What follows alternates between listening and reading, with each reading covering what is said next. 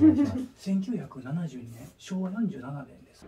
なんか弟さん入ってきたらずっとお腹が痛いんですけど、実は去年までものすごく胃が痛くて、いいですね。なんか胸焼けっていうか、そんな感じです。そんな感じです。それとひどいもんです。働き者、自分の要するに責任を取らなきゃいけない。みんなをなんかかばうっていうか、なんて言えばいいですか。今はわかります。はい。おっしゃる。そういうのが強いんですよ。それによって裏切られた。みんなの頭にならなきゃいけない運命だったな。何もかも自分が前に立って、学生時代とそうだと思うんですよ。孤独な子が入ってる、ずっと寂しい。でも自分が慰める。まあ仕方ないじゃん。まあ俺はこんなもんだから。責任感が強すぎる。自分が長男だから、みんなの頭的な存在、みんなが自分のことを頭にしてくれるから、それに応えなきゃっていうのが強すぎる。だから身を削ってまでやってやるとその分返ってこない。それの繰り返しが多いんですよ。今後はちょっと自己中になりなさいって言いたいんですよ。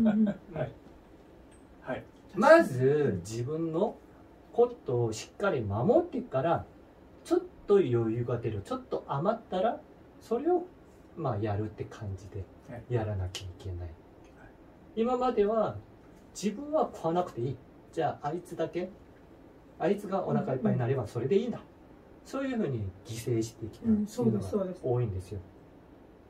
それでもうあなたの前世の罪っていうんですか、それはだいぶなくなってるから、今後はもうちょっと自分のために生きなさいと。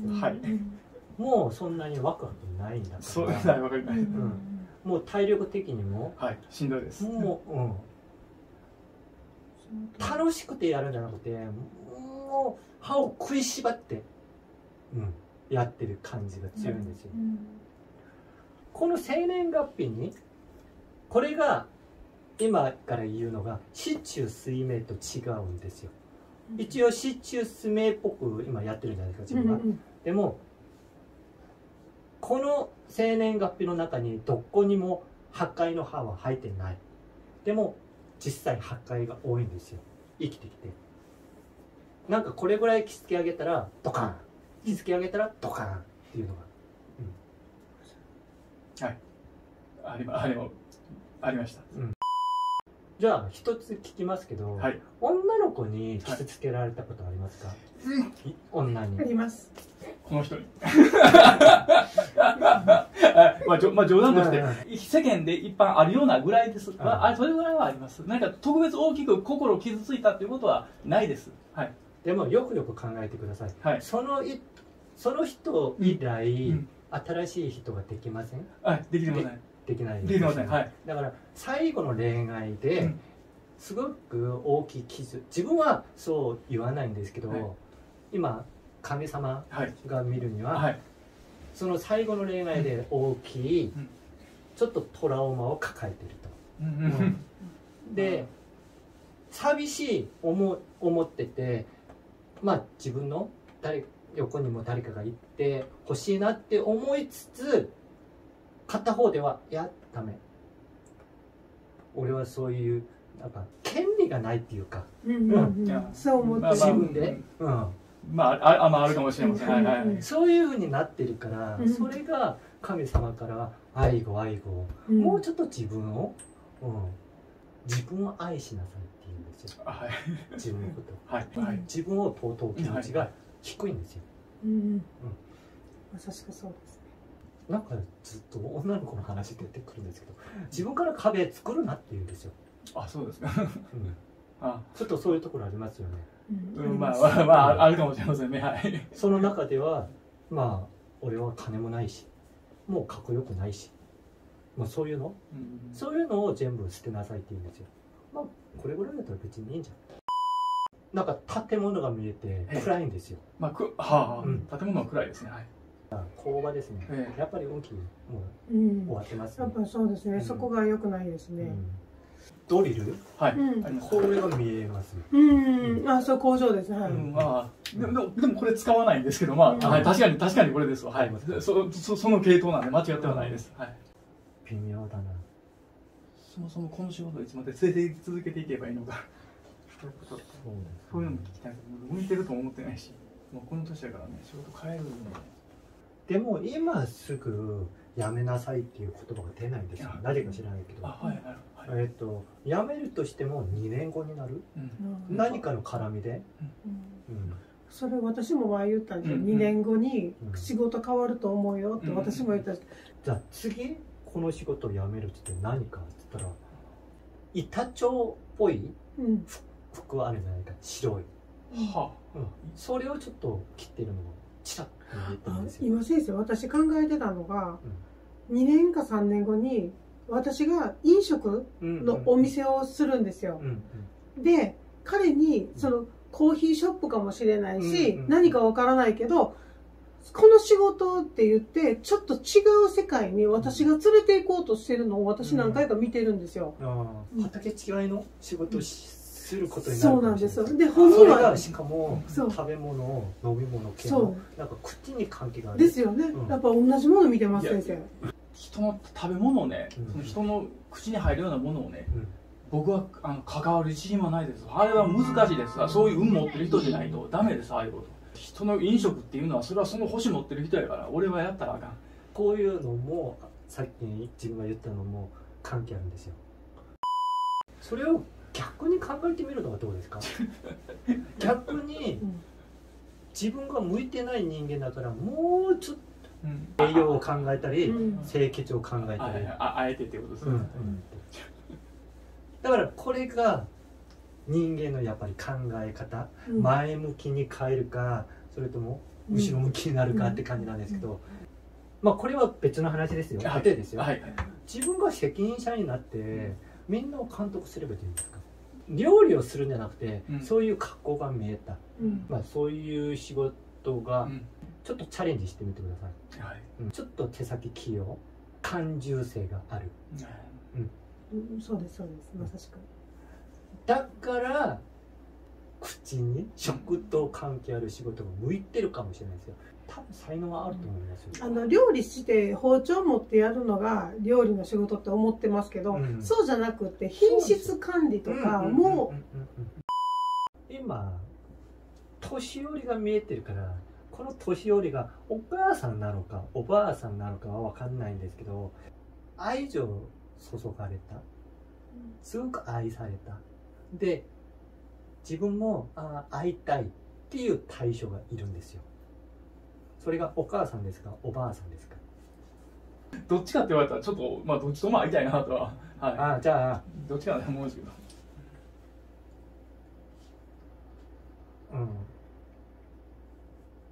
おばあさん子、おばあさんみんな大好きですね。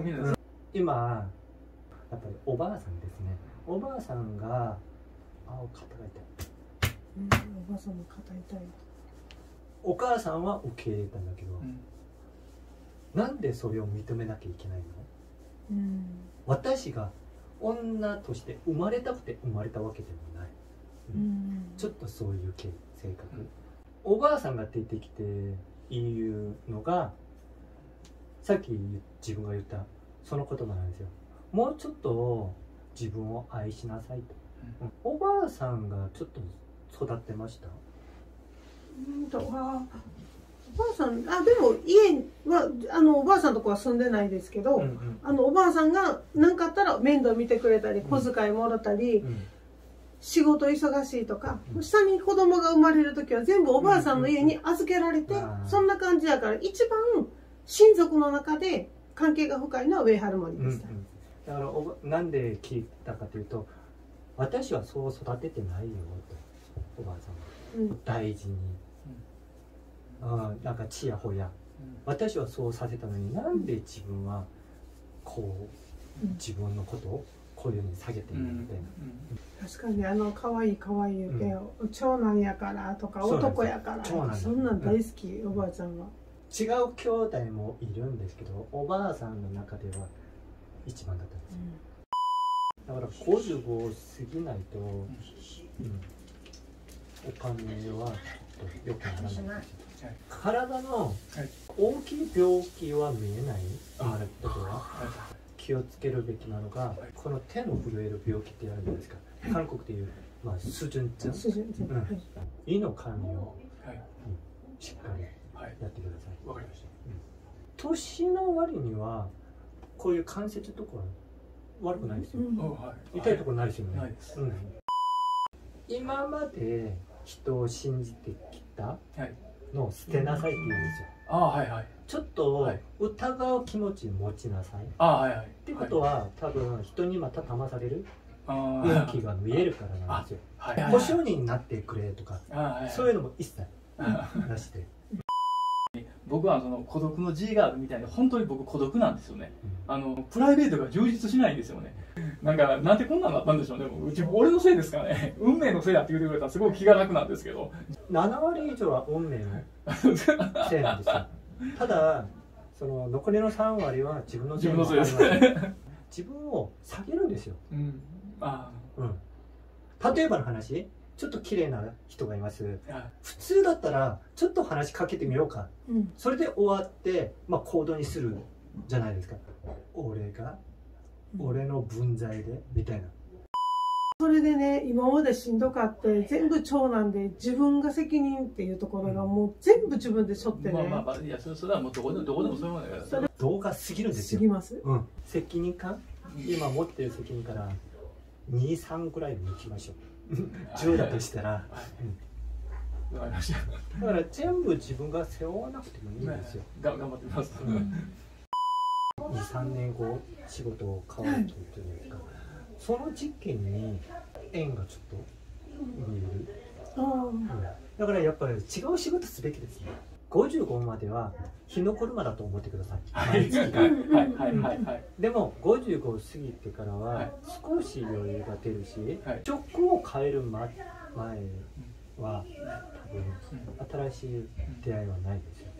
きれいな水には魚が生きられないっていう言葉でもあるんですよ。きれいな水なんですよ。これはダメ、男としてダメ、これは人間としてダメ。自分も男なんですけど、たまに女遊びもしなきゃいけない、しなきゃいけないっていうのもあるんですけど、そういうのをやってないんですよ。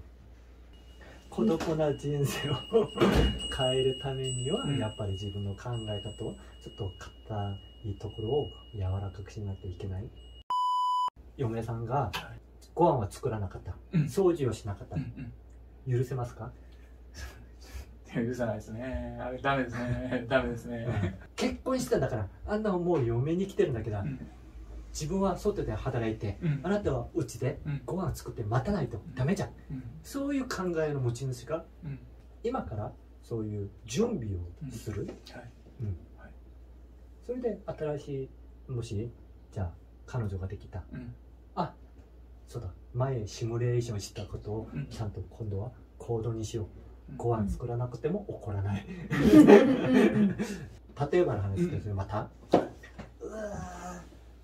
スカートが短すぎ、ダメじゃなくて、おお綺麗じゃん、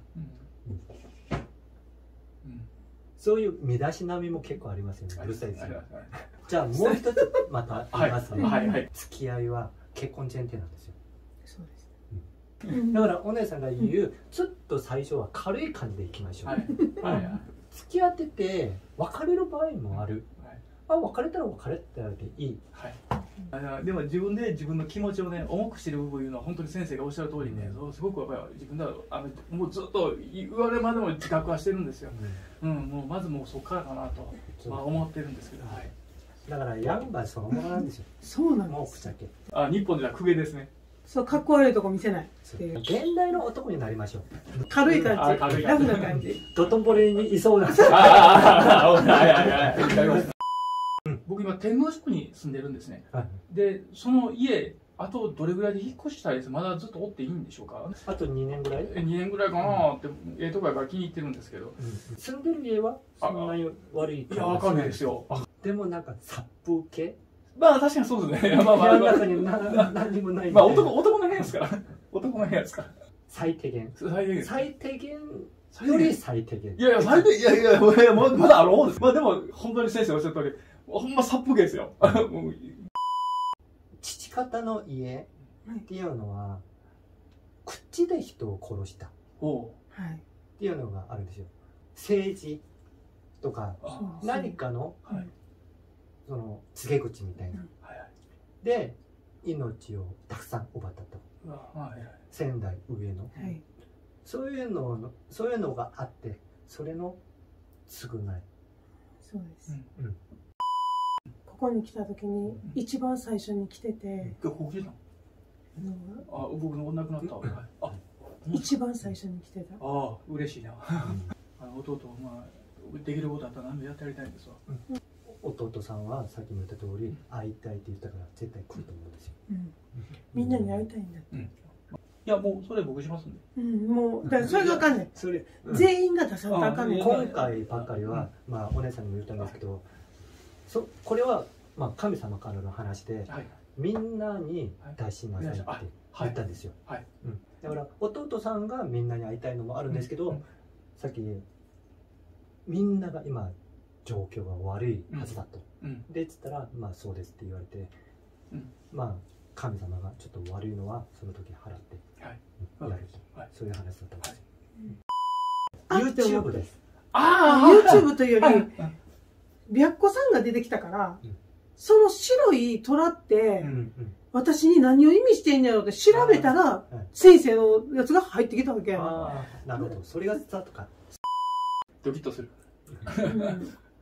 僕入ってた時先生に胃のこと言われた時はドキッとしました。急に痛くなるとかね。まあ悲しいことにもう決まってたらしいんですよ、死を。